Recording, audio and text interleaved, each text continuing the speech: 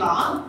For today, napaka-special ng ating episode because we are again featuring Boysen paints. And this time, ang in-feature natin na products nila is yung isa sa kanilang mga decorative line, which is yung kanilang DECORe. So this DECORe is a decorative paint wherein if you combine heritage, modern technology, this brings out the European refinement and elegance right into your home.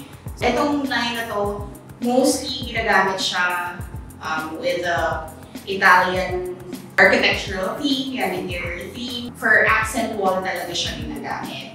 And yun, later on, we'll be showing you there are three types ng kanilang DECORe line. So the first one will be yung kanilang DECORe Classic. Ito yung mahirap bigkasin, napaka-sosyal. DECORe Perliciente. Oh, tama ba po yan? Perliciente. Yun.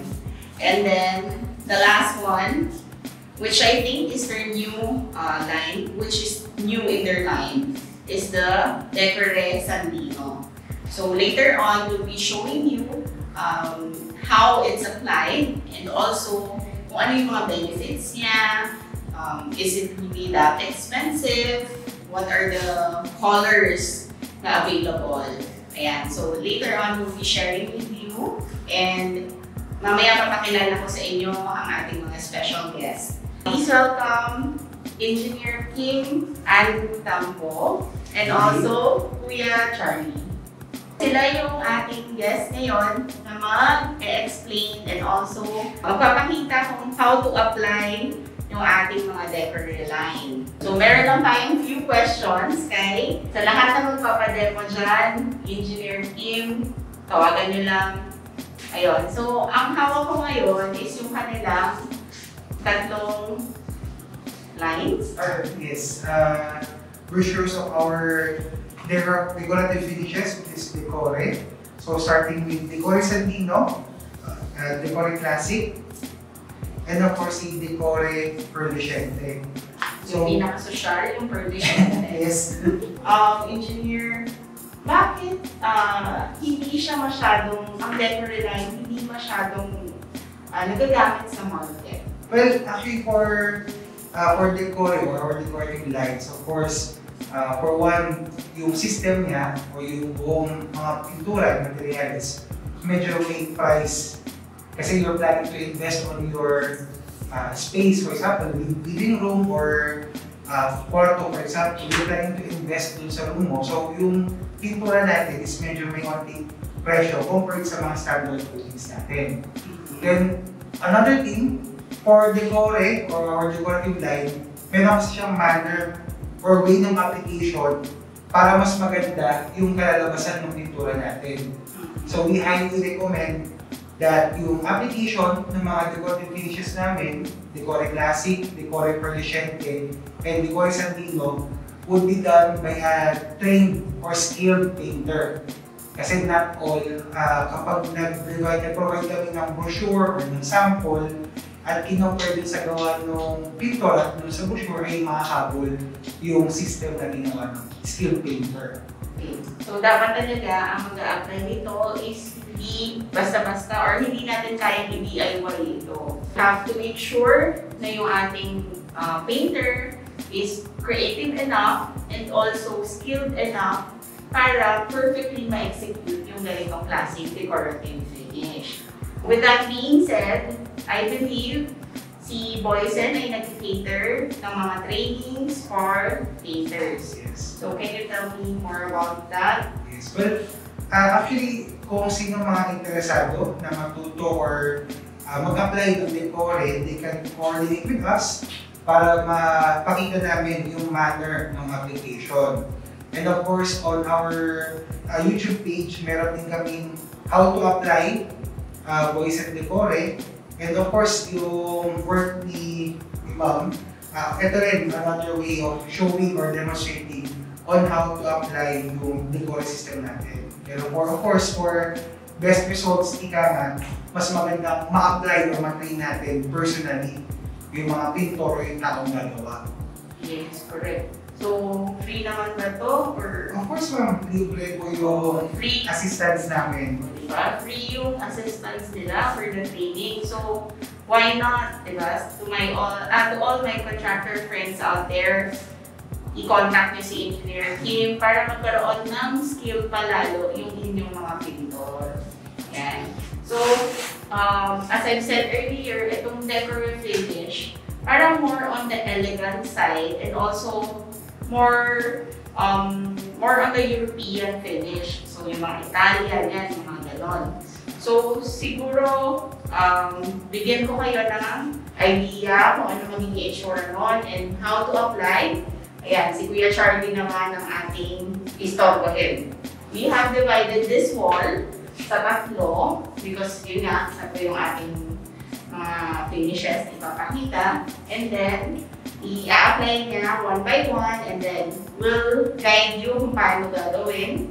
And ayun, so bigay ko na yung floor kay Kuya Charlie. Well, Engineer Kim, let's start with a blank canvas. Tama ba? Yes, so application natin no, of course, DECORe Classic natin would start with the DECORe undercoat. So si undercoat yung magbibigay ng kapit ng DECORe base natin together with the color. So for the application natin, of course, tandaan lang sa mga corners, mas magandang gumamit tayo ng brush. Then unahin natin yung mga sulok para hindi tayo magkaroon ng parang picture frame pag tayo ay nag-try ng pintura. So, ito yung tinatawag ng mga pintor na cutting. Yes. Kakating muna tayo. Well, Engineer Kim, let's start with a blank canvas. Tama ba? Yes. So, application natin no, of course, DECORe Classic natin would start with the DECORe undercoat. So, si undercoat yung magbibigay ng kapit ng DECORe base natin together with the color. So, for the application natin, of course, tandaan lang sa mga corners, mas magandang gumamit tayo ng brush. Then, unahin natin yung mga sulok para hindi tayo magkaroon ng parang picture frame pag tayo ay nag-try ng pintura. So, ito yung tinatawag ng mga pintor na cutting. Yes. Kakating muna tayo. So, ano yung una niyang inilalagay? Yan po si DECORe undercoat natin.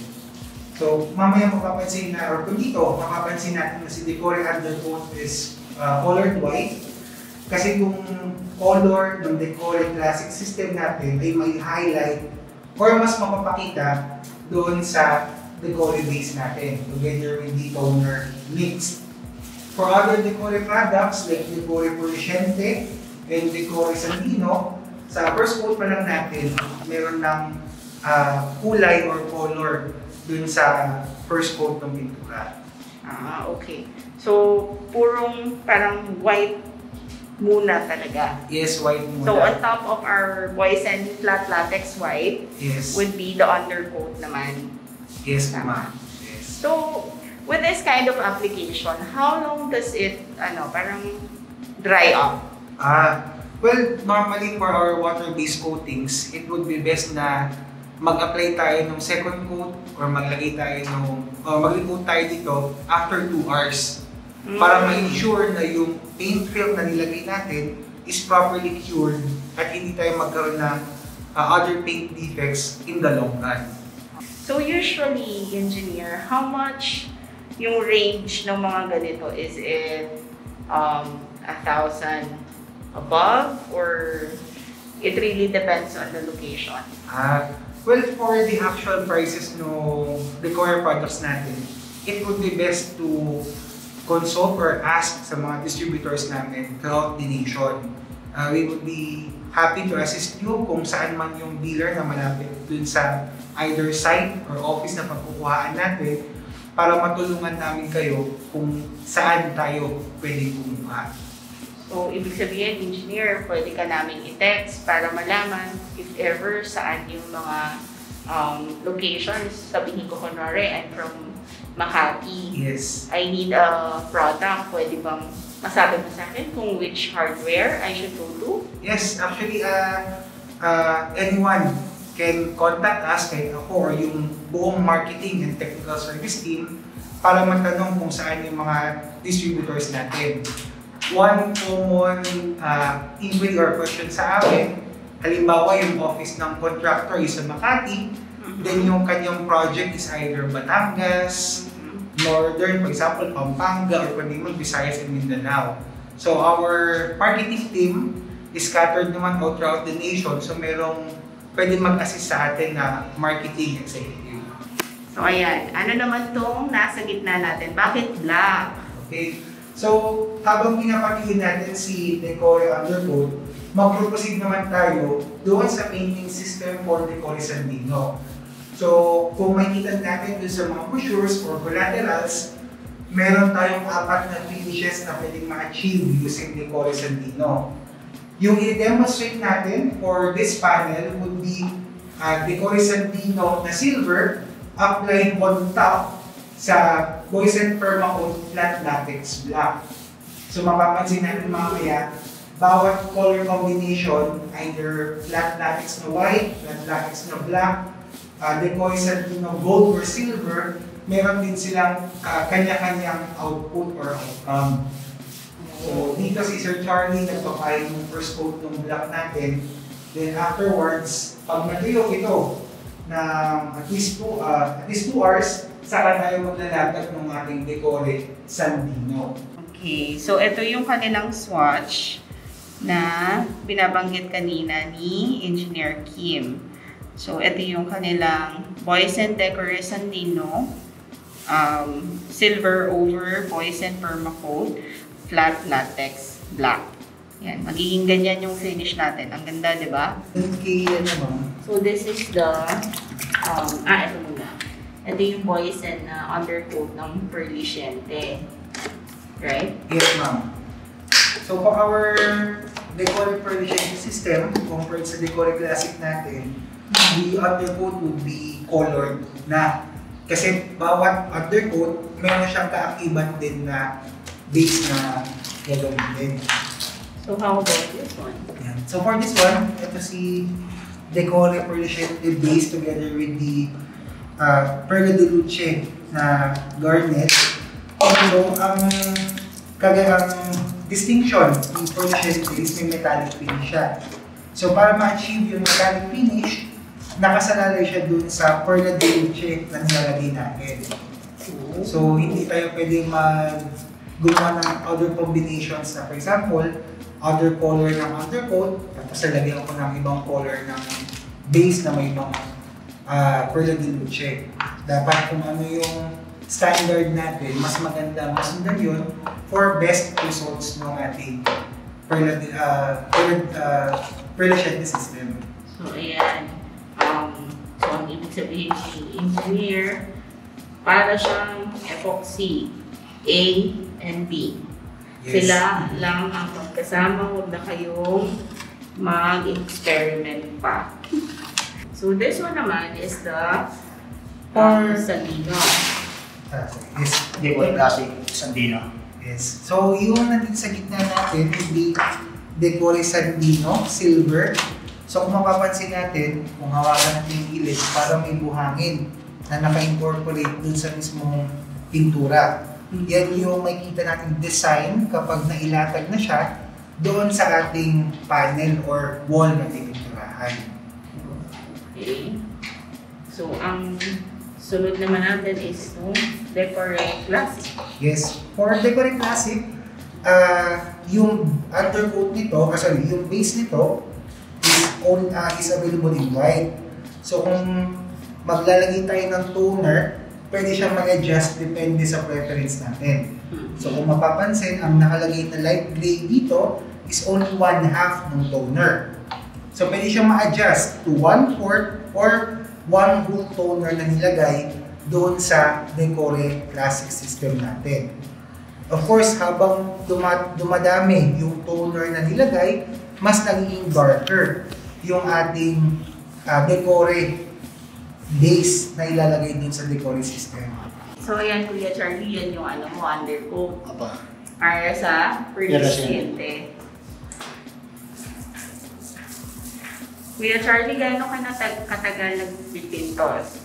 Ako po, ma'am. Mm-hmm. Ay, tagal na po, ma'am. Nasa 20 years na po ako sa Boysen. Oh, 1997 pa po ako. So loyal Boysen customer ka rin. Ako, ma'am. So, ang mangyayari, magkakaroon siya ng decorative finish later on. And I'm so excited na makita kung ano yung magiging effect niya on the white undertone, the black one, and the gray undertone. So, hayaan muna natin si Kuya Charlie tapusin yung kanyang work of art, and then we'll get back to you pag dry na siya. So, ayan, natuyo na lahat ng ating mga undercoat. Ayan, naka 2 coats na rin siya, hindi ko na pinakita kanina yung pang second coat. So, ako, unahin muna ni Kuya Charlie is yung DECORe Classic. DECORe Classic. Tawagan niya rin si Kuya Charlie ha, kung gusto niya ng demo. So, paano application niya, engineer? So for our DECORe Classic system, kung mapapansin sa pattern na ginagawa ni Sir Charlie, small criss-cross na pattern yung ginagawa para mailatag ng maayos yung DECORe Classic system. So ilalagay siya dyan ng small criss-cross pattern. Tapos kapag napatuyo ng around 10 minutes, saka gagamitin natin siya ng scraper para mailatag naman yung white flecks ng DECORe Classic system. So, kung mapapansin, hindi kailangan na yung typical M pattern sa pagpahid ng pintura, pero pwedeng maipalabas ng pintor yung artistic pattern. Pero for best results, of course, dapat small criss-cross pattern yung gagawin ng ating pintor. So ano to, engineer? Hakayaan lang natin yung mga texture na ganyan? Yes, ma'am. Hayaan lang siya for around 10 minutes para kapag nandun na siya sa medyo patuyo na, saka mo kakayuin gamit ng DECORe scraper. So, pag binili natin yung DECORe na paint, kasama na yan? Yes, of course. Kasama yung brush na ginagamit para mailatag yung DECORe base natin, and afterwards kasama na rin yung scraper na gagamitin. So after 10 minutes, ipapakita ni Sir Charlie kung paano isi-scrape or ilalatag ng tama yung ating scraper. Talagang meron din siyang finger, no? Kung nasa yung finger mo. Yes, para malaman ng pintor and ng applicator kung paano ilalatag siya ng tama. Nice. Dapat lang tandaan kapag nagpapakita tayo ng DECORe system, ay dapat tuloy-tuloy yung trabaho ng pintor natin or ng contractor. Kasi ang gusto natin iwasan kapag hindi ito nagtuloy-tuloy ay yung dugtungan or termination ng pintura. Yes, tama naman yan. So halimbawa, yung buong wall yung pipinturahan, mainam na dapat matapos ito ng pintor ng tuloy-tuloy para hindi makita yung gap doon sa nauna o sa bagong pahit sa lumang pahit. Pwedeng pa-try. Sige po. Parang ang saya. Sige, ma'am. Ang saya ng ginagawa niya. Ang dami ka na nito. Sige. So, i-dip nyo muna, ma'am. Tapos, Then afterwards, small criss-cross pattern. Yan. Sige, ma'am, ikalat nyo. So, make sure na nailatag ng mabuti. Yan. Okay. Na-scatter ng mabuti yung pintura, and make sure din na walang gaps or makover lahat. Yun. pwede na. Pwede na, ma'am. Pwede na. So, basta maingat. Paano yun? Kunwari, ganyan. Meron dito. Hindi mo supply yun, ma'am. Kaya pala po. Okay. Kuya, sa isang wall, gaano katagal mo nagagawa? Kunwari, isang square meter. Sabi ito, ma'am. Mga 30 minutes lang, tapos na ito eh. So, itong wall na to, Ang mura ito, ma'am. usually 30 minutes, tapos mo na. Opo. Oh, okay. Mapapansin naman sa reflection ng pintura kung medyo basa pa siya or pag-clean na. So once na mag-clean na siya, siya mag-ilalapit dito.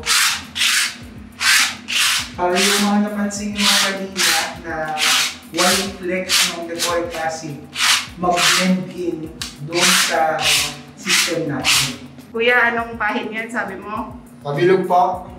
Parang ito po. Galit po. Ayan. So, circular motion naman pala siya, engineer. Yes, ma'am. Pero of course, ang goal natin for our decorative finishes is maging abstract or free flow yung pag-apply natin. So, magiging random siya. Kasi kung pare-pareho, magkakaroon ka ng pattern, di ba? Yes. So, it wouldn't look nice. Ang galing ng effect niya, para siyang naka-blackboard. Tapos nagkamali lang si Kuya ng pang-erase.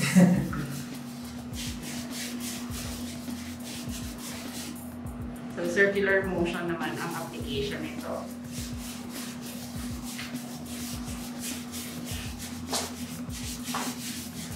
So, after nito, may second batch, second coat or wala? Wala na rin po, ma'am. So, lahat ng base natin is isang coat lang. Yes. Pero for sa Dino, once na may latag na siya, hindi mo na kailangan gamitin ng scraper pa.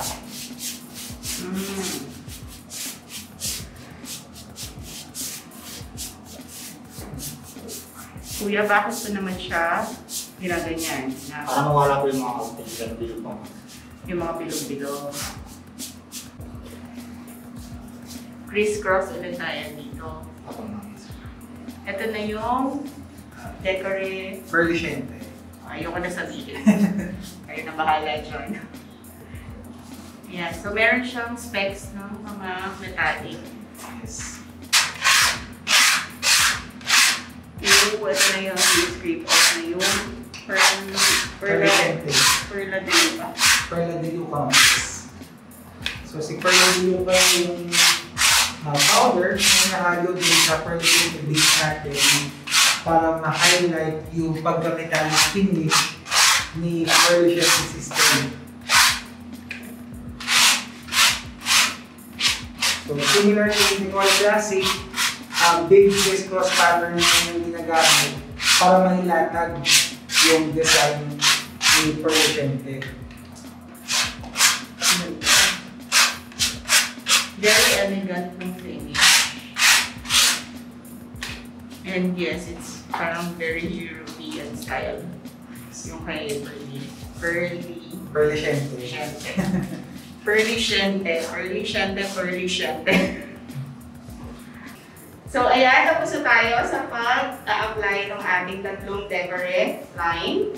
So, ito yung ating classic, Santino. Yes. And then, yung pinakamahirap sabihin, Perliciente. O, nakuha ko na.